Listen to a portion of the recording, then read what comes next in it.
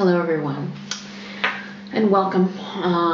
Welcome to what has sort of become the video blog because there began to be too much for me to write about in one sitting, so this is how I'm choosing to catch up. Hope you love it.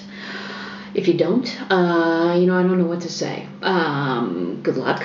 Turn off my feed, do whatever you need to do. But this might be the way it is for a little while as I go through my spotty internet problems. So anyway, I would like to tell you about my trip to Europa. It's been a long strange trip it's been. Greg will like that. It was very interesting. I started off in Omaha, of course. Jessica dropped me off at the plane faithfully. Bill had shown up with some last-minute hostel plans. A hostel, for those of you who don't know, is actually not a person on the island that is, part of the others. No, that is lost. That is different. This sort of hostel is basically a place to keep your crap. It is a place that people stay that is not a hotel. They don't have television. They don't have, all of the sort of comforts of home that a hotel would. But they're also less expensive, and I think that's why they're attractive to travelers. At any rate, Bill and I had been planning to try to plan my first couple of days in Berlin, but things got really crazy there near the end, and we never got to meet. So he showed up at the airport with some plans, and I stuffed them in my bag and tried to appear confident that moving to Europe for 5 months didn't. I was trying to pretend it didn't scare the crap out of me, and I'm pretty sure it didn't. The pretending part didn't work, but you know what? I try. I always try. Anyway, so there I was in Omaha waiting for my flight. Flight went well. There was really nothing spectacular about the flight at all. I began to get increasingly nervous, and so I just tried to, say a little mantra and get through it, basically. That's what I do. And yeah, I arrived in Chicago, went through security, went through the ticketing again. Didn't know if I should or not. The guy at the Omaha counter had said I needed them to print me out a couple of boarding passes because his printer wasn't working, so I had checked my big bag in Omaha, and I had my carry-on, my backpack, and my smaller bag with me. And the lady at the counter said there was probably no way that I could get the smaller bag on, and that I should go ahead and check it because one of their assistant pilots, or I don't know, somebody who helps fly the plane, was sick the night before, and so they were stuffing 2 flights into my flight. And she said that, but as an added fabulousness, I got bumped to business class, which business class is flying right. Let me tell you, it was fantastic. There was a lot going on there. First of all, I was in this kind of little compartment, and in this little kind of compartment, they had a flip-out TV screen and this footstool and chairs that reclined all the way, and they fed us gourmet food, and right away they offered me a glass of champagne, which nope, give me the juice. Juice is good. So drank a lot of orange juice because they offered it to me, and so it's like the people come around with the coffee. Yes, liquid. Yes, liquid beverage refreshment. Non-alcoholic. Great. So I had plenty of those, and plenty of the juices, and then also plenty of coffee as well. They made good coffee, and the food was really good. I mean, it was surprisingly good for an airplane. And at one point they came around with, they hung up my coat for me. They just did all kinds of things. At one point they came around with a warm towel, and everybody else had accepted one, so I thought, what the hell, I'll take one too. And then I didn't know what to do with it. What do you do with a warm towel? So I just watched everybody else very subtly, I think subtly anyway, and everybody else seemed to be washing their hands with it, so I did the same thing, and it turned out fine. Got the towel, washed the hands, all was fabulous. I watched some movies. I watched Eat, Pray, Love, which I had wanted to watch, but I'd never gotten to go. So that was nice. I would like to read the book, but if there is a movie, I like to see the movie before I read the book, because then I'm not so disappointed. And it was a very good movie, actually. So I'll be purchasing that book someday later, because I'm pretty sure I can't find it in English here. So anyway, watched the movie. It was nice. And then I watched The Social Network again, which was, I mean, it's fascinating to me, that movie, the way that those ideas are generated, and just the whole friendship dynamic was really interesting to me too. And then I watched Juno again because it makes me laugh. And then I had, 40 minutes before the plane landed, so I just listened to some drum music and tried to calm myself down because, I'm landing in a foreign country. Are they going to let me in is always the, in my brain. So yeah, we landed the plane. They gave me my coat back. Got my luggage, and ran through security. I mean, I just kind of go with the crowd around me a lot of times, especially, in airports and stuff like that. And I hadn't checked what time my next flight was, so I didn't know. And so when other people around me were hurrying, I hurried too. And interesting note, people don't always stand on escalators here. Sometimes they just, run up them. But it seems so caffeinated to me. I didn't do it. I just, But anyways, so went through security. It seemed like in the past, in that, 36 hours, I probably took my belt off 17 times. I don't know why I thought it was a good belt day, but it wasn't. It was dumb. Let me just say that. Anyway, belt, shoes, I don't know, a whole lot of things. I did wear my airport shoes for the experience. It was fabulous. And so then, after that, went through security and realized I probably had a good couple of hours to my next flight.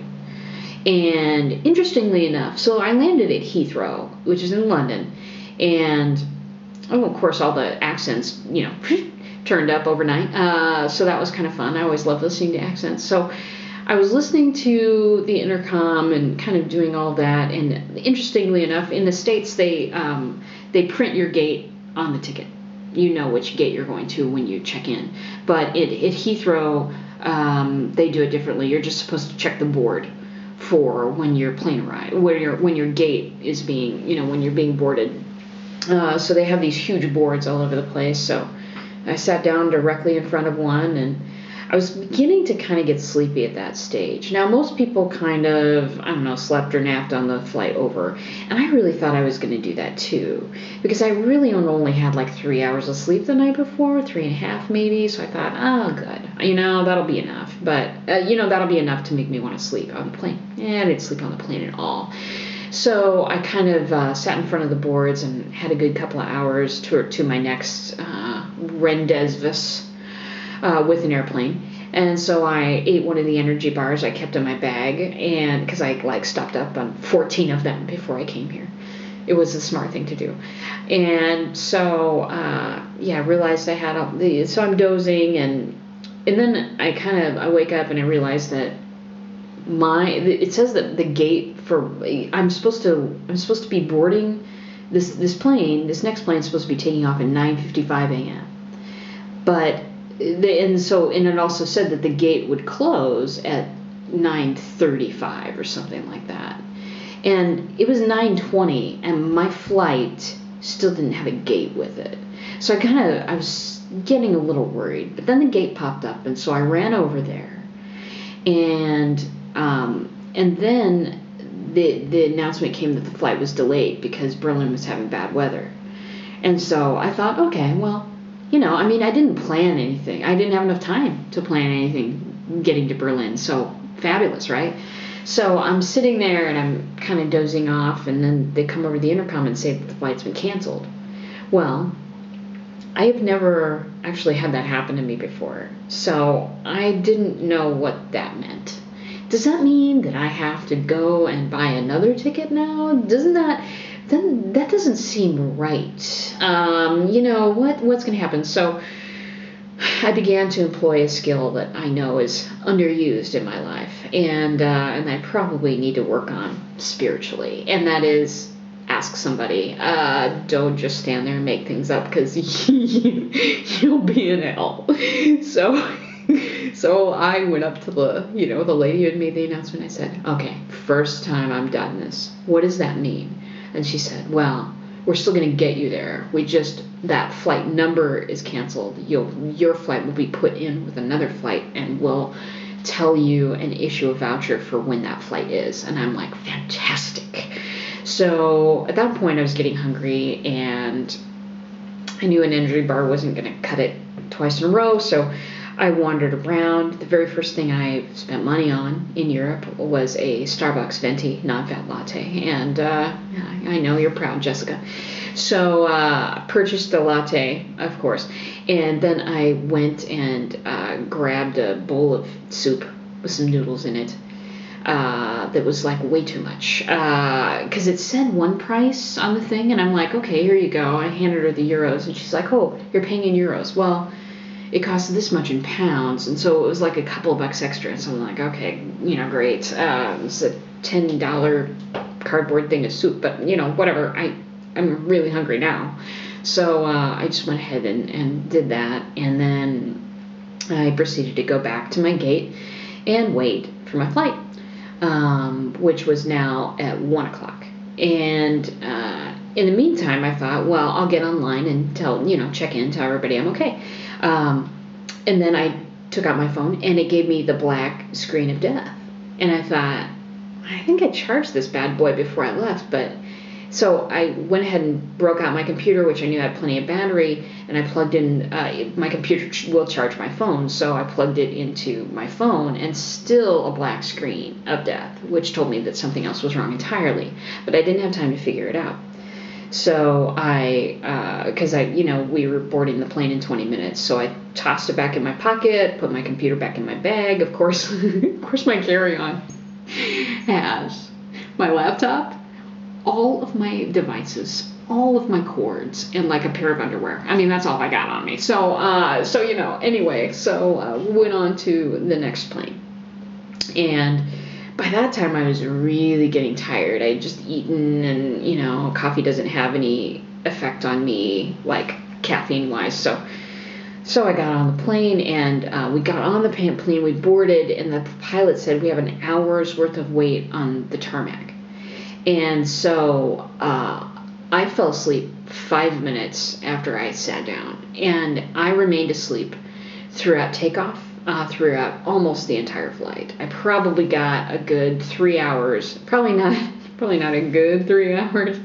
It was that sitting up sleep where every once in a while you go, that kind of sleep. Fun, but serviceable. So I woke up. There was probably a half an hour till we landed in Berlin, and that was fine with me. Landed, got off the plane, hung out at the luggage place.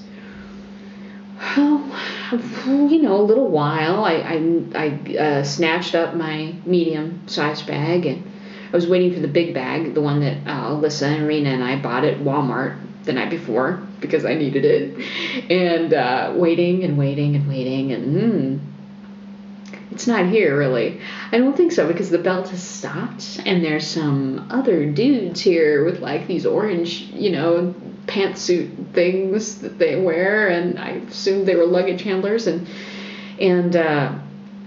they said a few words to me which I didn't understand, but there was a sign, and this is pretty much everywhere I've been so far, which has kind of been major cities, but they have signs in German and in English sometimes. So you can still sort of navigate, even though if you don't know too much German, which I don't. Anyway, so the guys pointed at the sign, and I followed the sign. Well, there was this other lady too that had lost her luggage. Turns out she's from Brooklyn, living in Germany now, and Colleen and I had a really long conversation waiting to report about our baggage, because it was like an hour and a half. I mean, that line was long.